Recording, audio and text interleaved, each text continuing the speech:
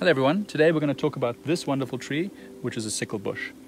Now sickle bushes are super important because in areas where there's been a lot of overgrazing, sickle bush tends to take over and grow very abundantly, and what it does is it binds the soil and it protects the soil. These branches, as you can look at them, they've got lots of thorns all over them, so when the branch is on the ground it stops animals from being able to get there, lets the place recover.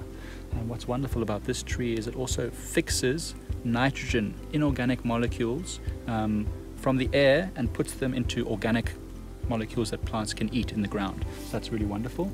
And they're very nutritious. They're eaten by many animals because of these pods. These are young, fresh pods full of nutrition. And when they fall to the ground and they get dry, they're used culturally and traditionally as shakers in lots of traditional ceremonies to make lots of noise. And they create a beautiful flower, which isn't showing right now, which they sometimes call a Chinese lantern because it has this yellow fluff and the pink thing that hangs down. So it's a really beautiful tree. Really important.